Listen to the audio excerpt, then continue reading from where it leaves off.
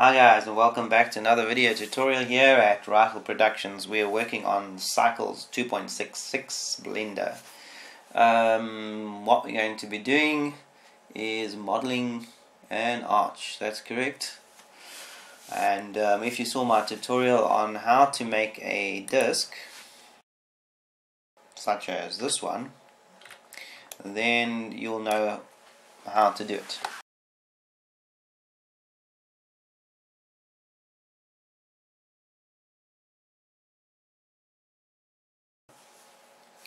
Okay, so this disc you will find is quite useful. I mentioned it can be used for LPs and CDs, but obviously one thing that can be used for as well is creating an arch.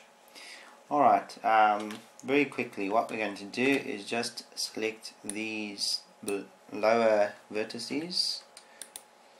Alright, and we're going to extend the bottom.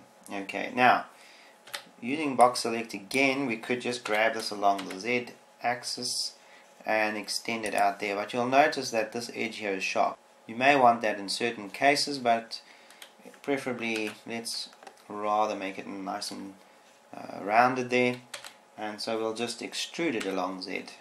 Much better. Great.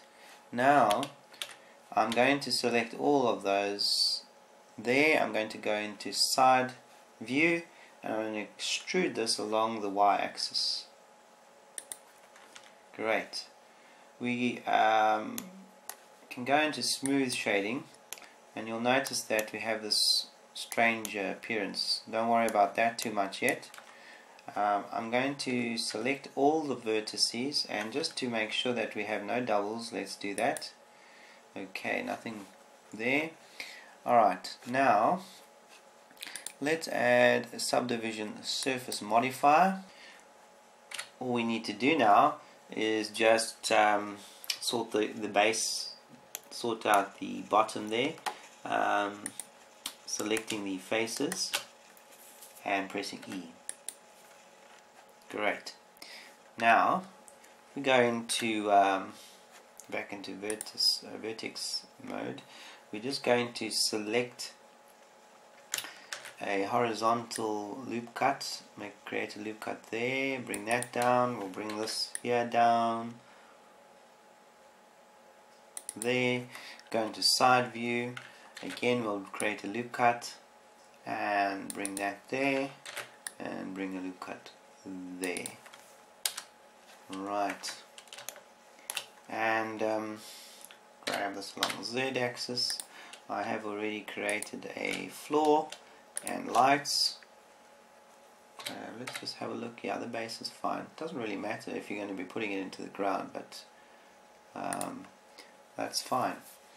Alright, and we'll render that, and thank you so much. Please subscribe, and oh, by the way, just one thing, if you want to add a little bit of variation to your arch, there's a few things you can do. We could, for instance, just go here, select box select, grab this about grab this along the x-axis by 0.1. Do the same over here on this side. Grab along the x-axis minus 0.1.